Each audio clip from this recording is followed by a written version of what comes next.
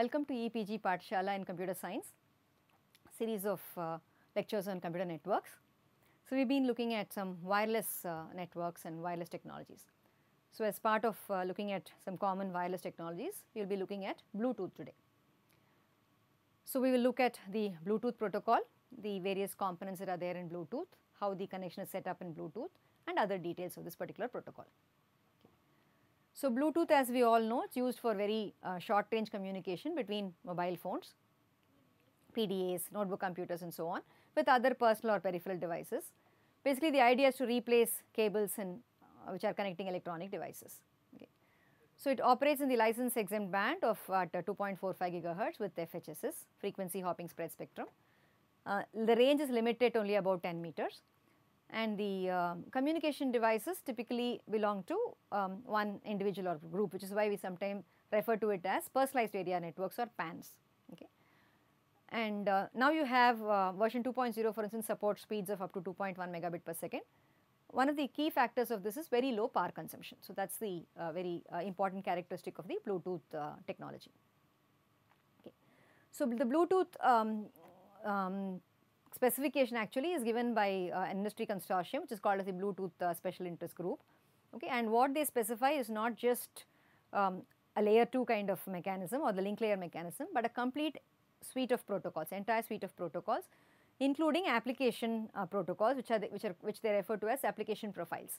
So, these application profiles, for instance, could specify how to synchronize a PDA with a personal computer, or you could have another profile which talks about how to connect a mobile computer with a wired LAN and so on, right. So, you have different application profiles which are specified as part of this Bluetooth. So, coming to the Bluetooth technology per se, the term that is used when two or more devices share the same channel to talk to each other, that is called as a piconet. Okay. It is a piconet that is formed. So, a piconet normally consists of a master device and slave devices. Now, it can have up to 7 slave devices, and any communication is only between the master and the slave. Okay. The slaves do not communicate directly with each other, right. So, they will, if at all they have to talk to each other, it will have to be through the master. A slave can be also in a state called parked, which means that it can be set to an inactive low power state. Now, this is important because power consumption is one of the key features of the Bluetooth protocol. Okay. So, then we can also have 2 or more piconets which are interconnected to form what is called as a scatter net. So, you can see this. There are 2 different things which are interconnected to each other. So, that is also a possibility that we have. Okay. So, this is your one master here connected to this piconet, this handling this piconet, and it is connected to this piconet. So, this interconnection is referred to as a scatter net. Okay. So, now we talked about a master and a slave. See, these are 2 important components here. So, what is this master device supposed to do?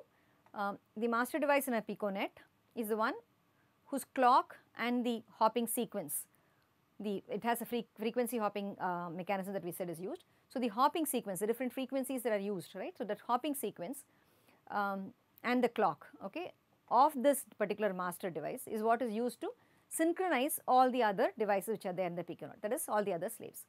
So, it also carries out what is called as the paging procedure and the connection establishment. We will be looking at how the paging and connection establishment are done shortly. Okay. So, you can look at it as saying that it allows the slave devices to connect to it, identify where the slave device is and be able to send data to it. So, that is what we mean by this process. Okay.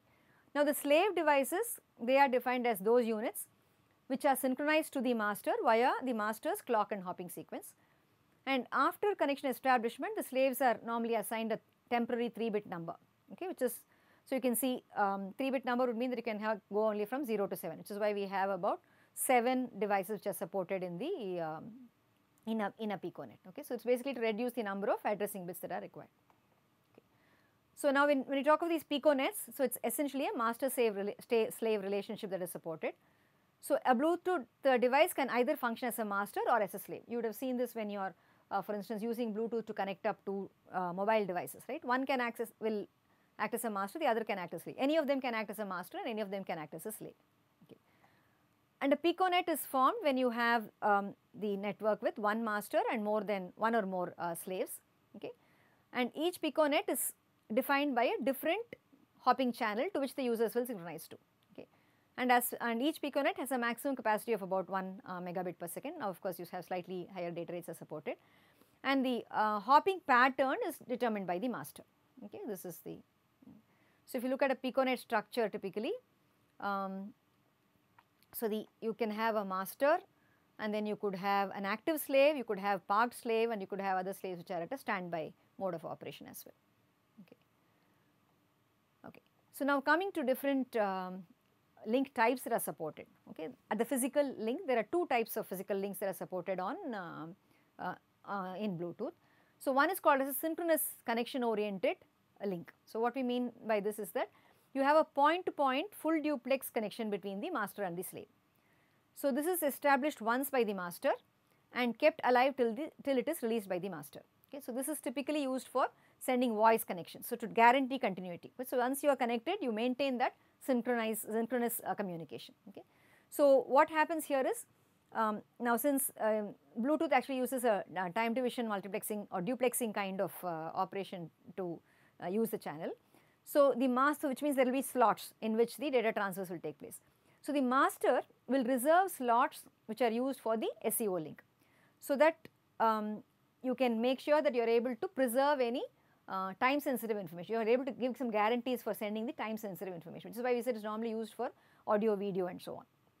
Then you have another link called the asynchronous connection link.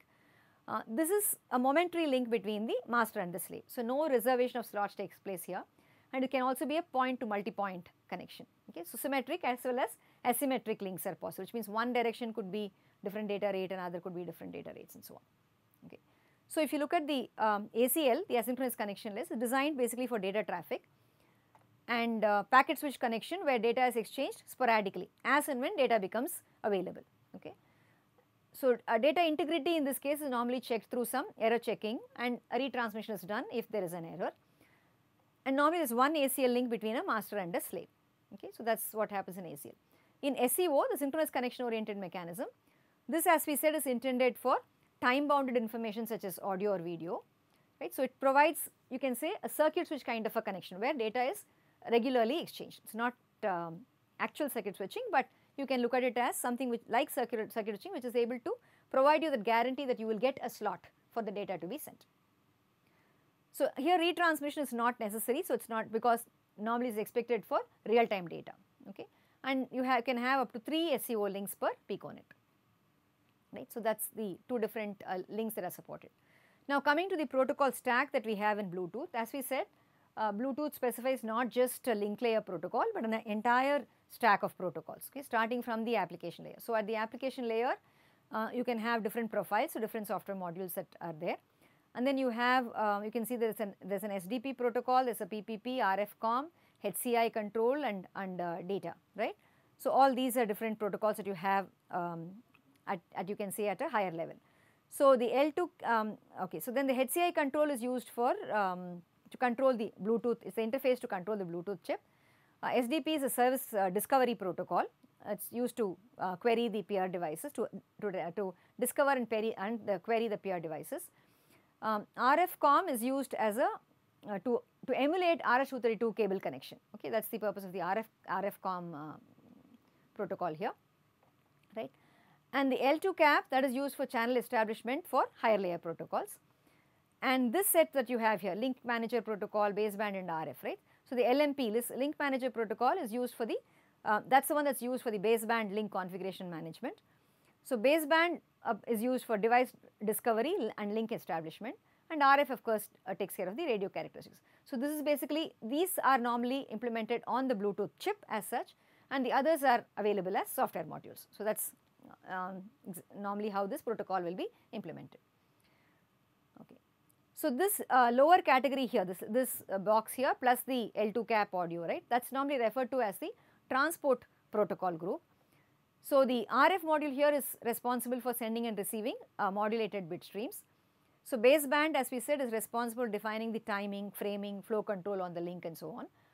The link manager is responsible for managing the connection states and for enforcing fairness among the slaves and for doing power management. And then you also have a logical link control and adaptation protocol, the LLCAP. So this is used for handling multiplexing of higher level protocols. And then similarly, segmentation and reassembly of larger packets at the higher levels. So segmentation and reassembly will be handled by this LLCAP protocol.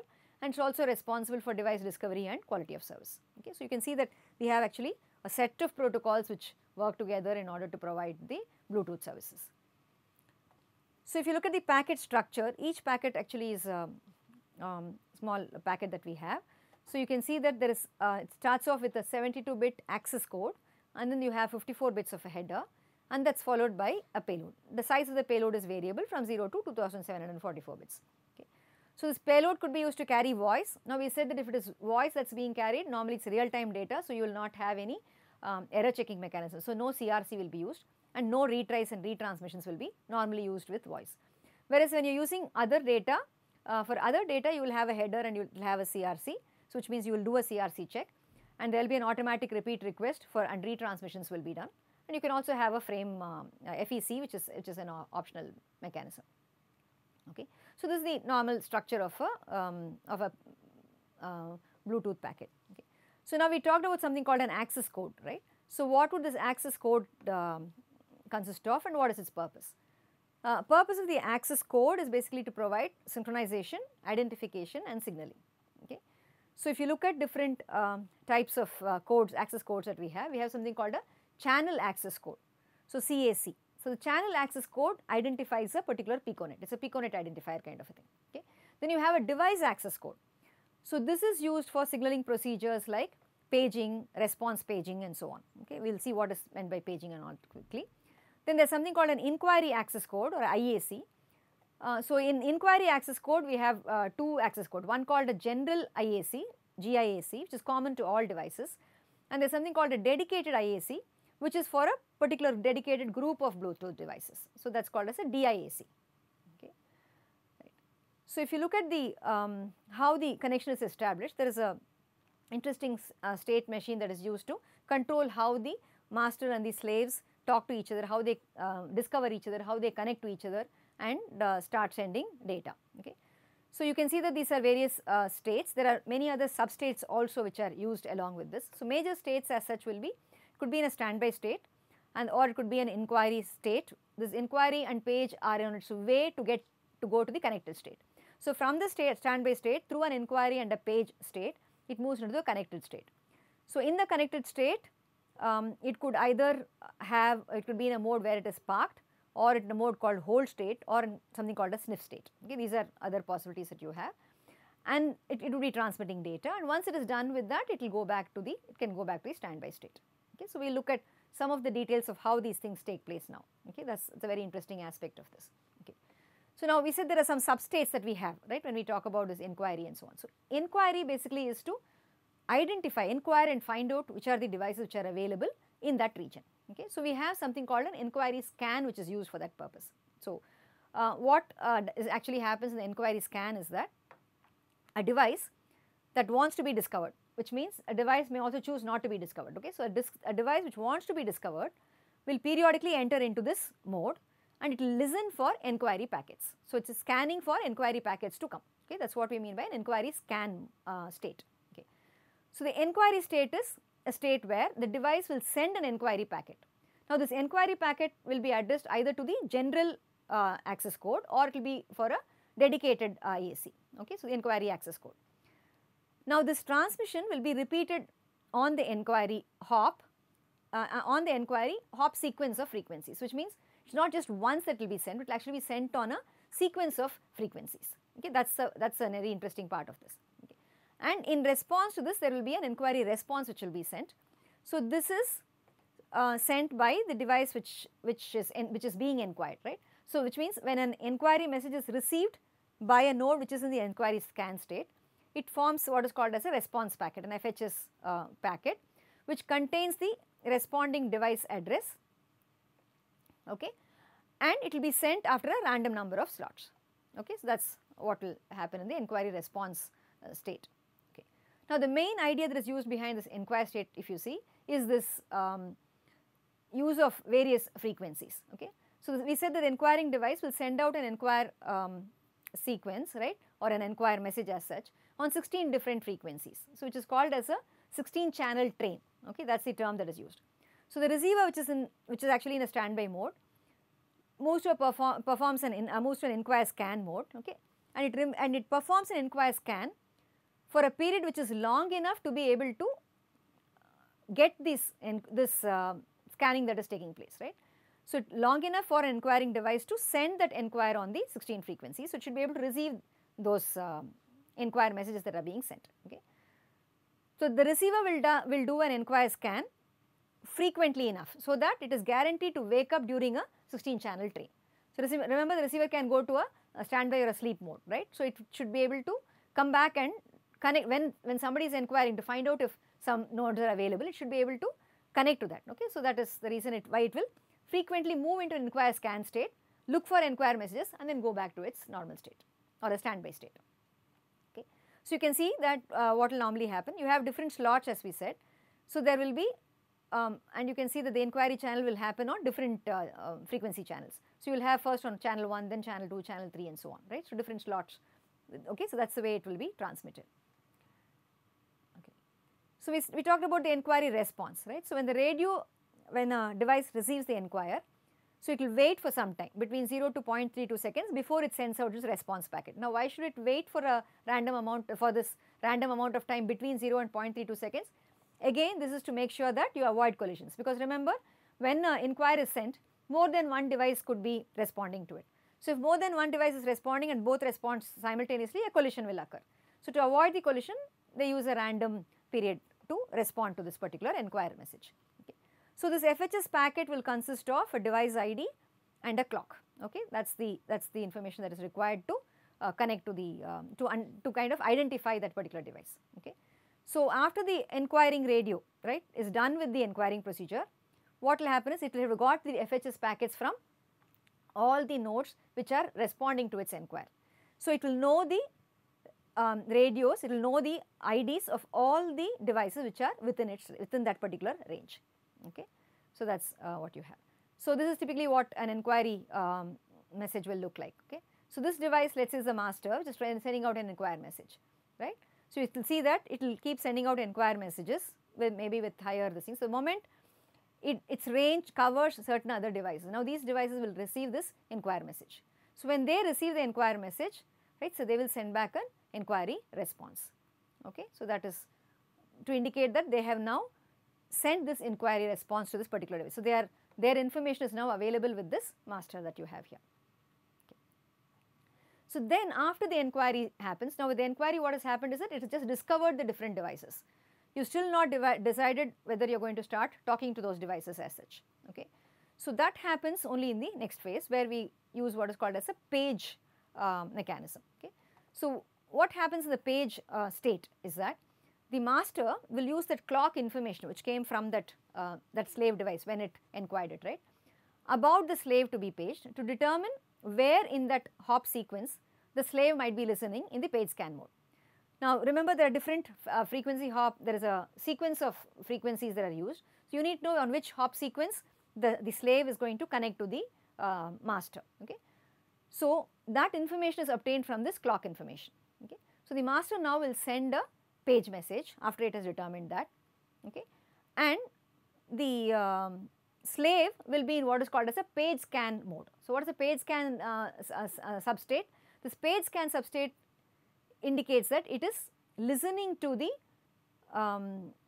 page messages that are coming from a master. So, waiting for page messages which are coming from a master. Okay. So, it listens to the packets that are addressed to this particular access code. Okay, that is a dedicated access code. So, on receiving, so when in the page scan, when it receives a page message, okay, the slave will now enter into the page response substate and send out a response message. So, it sends back what is called as a page response, which will consist of its ID packet, which will contain its DAC, its access code, and then the frequency for the next slot.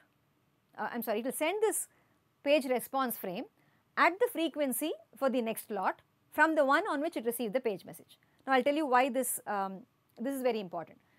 So, what we actually see is that since we use a time division multiplexing, right, the way the time slots are handled in Bluetooth is very interesting. So, what happens is the master and the slaves will alternate use of the time slot. So, which means if the page is sent on a particular time slot, the response will be sent on the next slot. Okay, that is what we mean by saying that it is sent at the frequency for the next slot from the one in which the page message was received.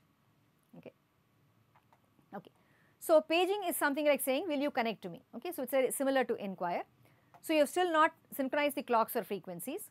Okay, so this is where the actual piconet connection with the device is being established. Okay. Now this connection process actually involves a 6-step process. So the first step is where the a slave ID, a message which consists of the slave ID is sent from the master to the slave. Okay. So it uses the hopping pattern of the page, alright, and the pattern source and clock are that of the slave. So slave similarly you have another slave ID sent from the slave to the master. Okay, it's a response, page response. You have a page and you have a page response. Then there is an FHS which is sent from masters to slave, and then slave ID from slave to master, which again is a response, and then the first master packet which goes from masters to slave, then first slave packet which goes from slave to the master. So this sequence of steps are followed to complete this paging process. So once this is done, the communication is established between the master and the slave, and they can start transferring data to each other. Okay, so that's what is used. So this is just an example of paging. So you can see that once the paging messages are sent out, the response will be sent back by the from A to, so let's say for instance A and B are getting connected here, right? So that's what we are trying to show over here. Okay. Okay. Now there are we said that power is a very important aspect, right? Because Bluetooth is meant to be a low power protocol. So there are various power control modes which are used in Bluetooth. Okay. So we have something called a sniff mode. So this is a low power mode in which the listening activity of the slave is reduced. Okay. So you are trying to save power by reducing the listening activity. Okay. So what happens here is that the slave will listen for transmissions only at fixed intervals. Okay. This fixed interval is T sniff at a particular offset slot called D sniff, and it will do it for N sniff amount of times. So the number of times it will listen to the channel, and at what slot it will receive. Okay. All these are basically parameters which are given by the master when it issues a sniff command to the slave. So which means it can tell the slave that you can go into sniff mode now and just listen to the transmission at these periods alone. So you can be in a low power mode until then. So that's the idea that's used in the sniff mode. Then we have something called a hold mode. Now in the hold mode, what happens here is that the slave temporarily does not support any ACL packets, right? So we talked about two different, the asynchronous control link and the synchronous control, right? So the ACL packets are not supported. The SCO links may still be supported. Okay. So for a particular amount of time, say T hold amount of seconds, it could go into the hold mode of operation. So what we do by freeing it from doing any this kind of transmission is that you are making it free to do other things like do scanning or paging or inquiring with respect to another piconet. It can also connect to another piconet. So you need some time for it to be able to connect to another piconet. So that is what is facilitated by this hold mode of operation. Okay.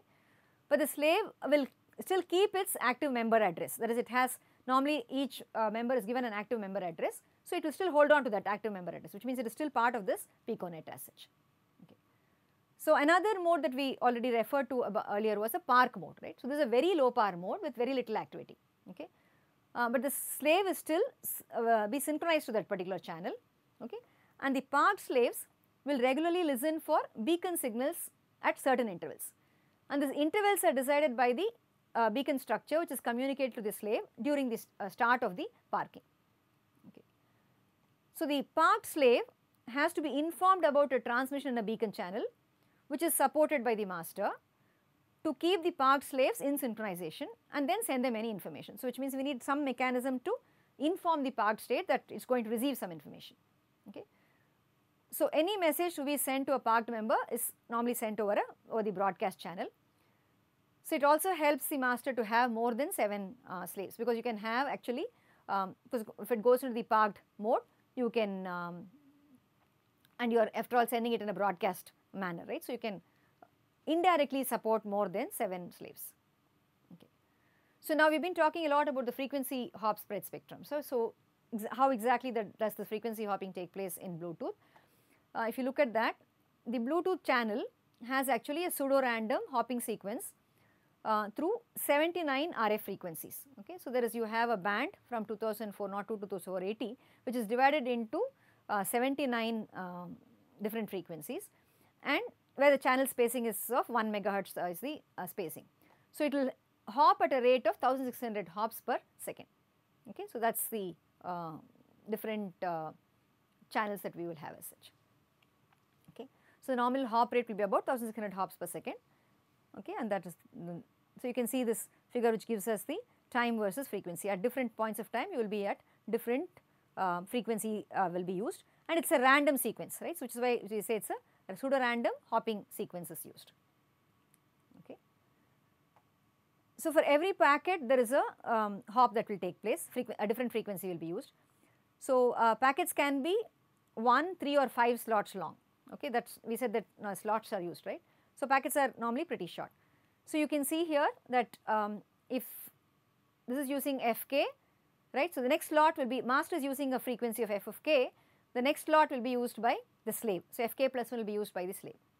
The next slot will be used again by the master, fk plus 2. So you will see that the master will get to use every alternate slot as such. Similarly, the slave will get to use alternate slots. Okay, and the duration of a slot is 625 microseconds. So that is the way it is handled. Okay. So and we said that it also uses a time division duplex scheme, this alternating of the slots between the master and the slave. So let us see how that happens. So as we said, the channel is divided into consecutive slots of 625 microseconds. So and one packet can be transmitted per slot. Okay. And we said subsequent slots are alternated for transmitting and receiving. So which means you have a strict alternation of slots between the master and the slaves. Now the master can send packets only in even slots. So you can send a packet in a slot 2k, right. It is an even slot. So we say 2k. So the next slot will be the next will be given to the slave. The slave will transmit at 2k plus 1. Again 2k plus 2 will be given to the master. Okay. So the slave can send packets only in the odd slots, and the master can send packets only in the even slots. So that is how you have a strict demarcation between which slots are used by the master and which are used by the slave. Okay. So the whole piconet channel, if you use, okay, we said it is divided into slots, right. So you can, let us look at how this channel is used. So there are, as we said, 1600 frequency hops that are done per second with a 1 megahertz RF channel, right. So in 1 second you will have 1600 hops which are done. Okay.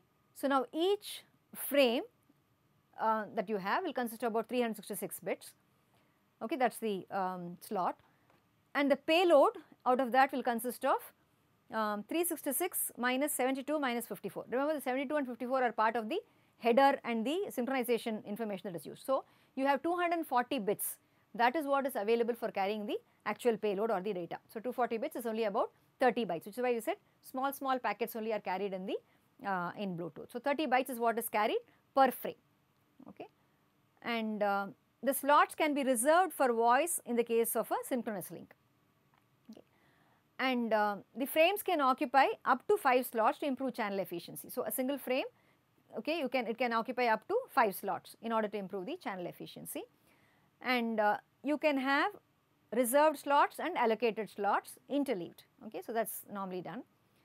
So for instance, when you have a reservation for synchronous or time bounded information, for example, okay.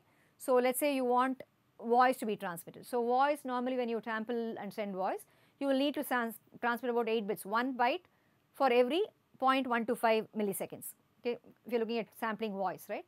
I may do a sampling at a rate of 8000 samples per second, right. So every 0.125 milliseconds, 1 byte will be generated, let us say. So I need to transmit 1 byte every 0.125 milliseconds.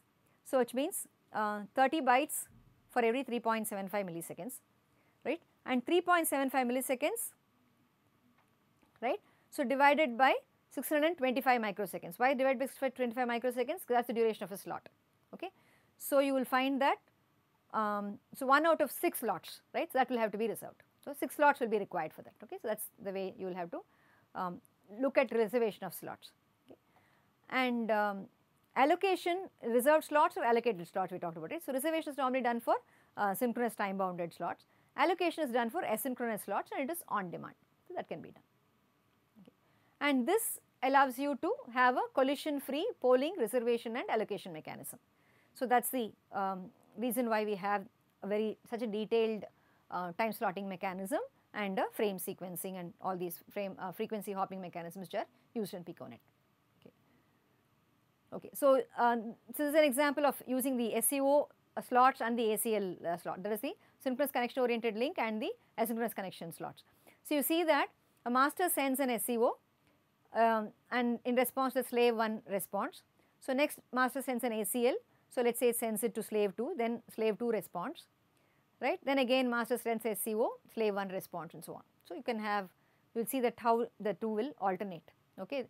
You can have an SCO with an ACL alternating in between each other, but an SCO occurs at a periodic rate because you need, it is a synchronous connection oriented channel, right. So, it is a synchronous mechanism. So, definitely within some amount of time, within a definite period of time, you will get to transmit your SCO amount of data, that you will get a channel to transmit the SCO data, right. So, that is basically what is, how these things are handled, okay. So, this should give you some kind of an overview of how Bluetooth basically works. So, this is a quick comparison between 802.11 and Bluetooth. So, you can see that 802.11 also works around 2.4 gigahertz, same frequency which Bluetooth also uses. So, data rates we have 1 to 3 megabit per second and also up to higher data rates now in Bluetooth that are being supported. So, range is where we have a difference, it is only 100 meters, up to 100 meters you can have an 802.11, whereas Bluetooth is only about 10 meters. And power consumption is higher in 802.11, much lower, of the order of milliwatts, right, in the case of Bluetooth. And physical specification, this uses only basically frequency hopping, that whereas that supports many other physical channels as well. So, MAC is this here is done by means of slots. Slot allocation is a way to share the channel, whereas here we have in 802.11 we have the DCF and PCF modes of sharing the channel, okay.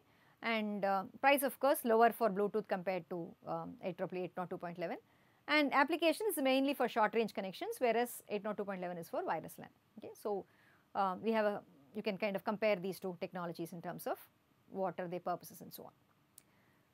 So, to summarize, what we have looked at with respect to Bluetooth is the following. We have looked at the idea of what is called as piconet, how these piconets are formed, how the connection how the connection states are established, what happens in the protocol stack, how different messages are transmitted, and how the time division mechanism is used effectively to help the master and slave devices communicate with one another, okay.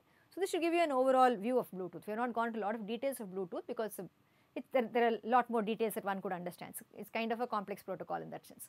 But with this overview, you should get a feel of how Bluetooth basically works, okay. Thank you.